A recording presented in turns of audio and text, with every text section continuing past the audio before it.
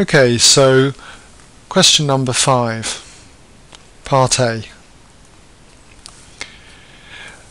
Now, this question's based on transformations of graphs. So to explain this, what I'm going to do is just draw the axes on and the original graph of y equals 3 over x.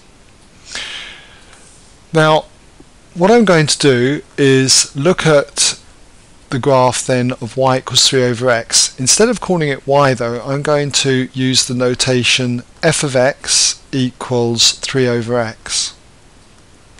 So that's the graph that we have here. Now to draw the graph of 3 over x plus 2, what I'm going to do is replace the x in the bracket here with x plus 2. So by replacing the x with x plus 2, what we get is, instead of 3 over x, it is now 3 over x plus 2.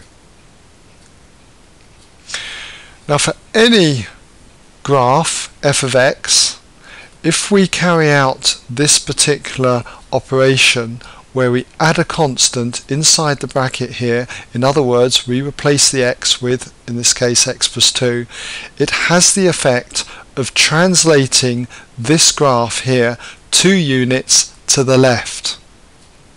So I'm going to imagine that this is negative 2, okay, and we're going to grab hold of this graph. Just bear with me one moment while we just set this up. Okay, so there we go.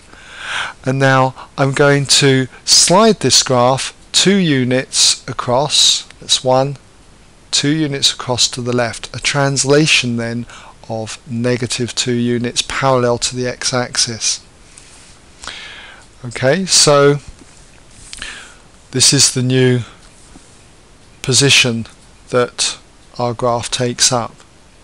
And there you have it. That is the graph then of y equals 3 over x plus 2.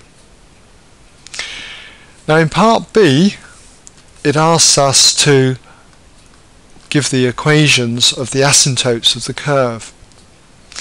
Now originally the graph approached the y-axis and then the x-axis, okay, in these positions.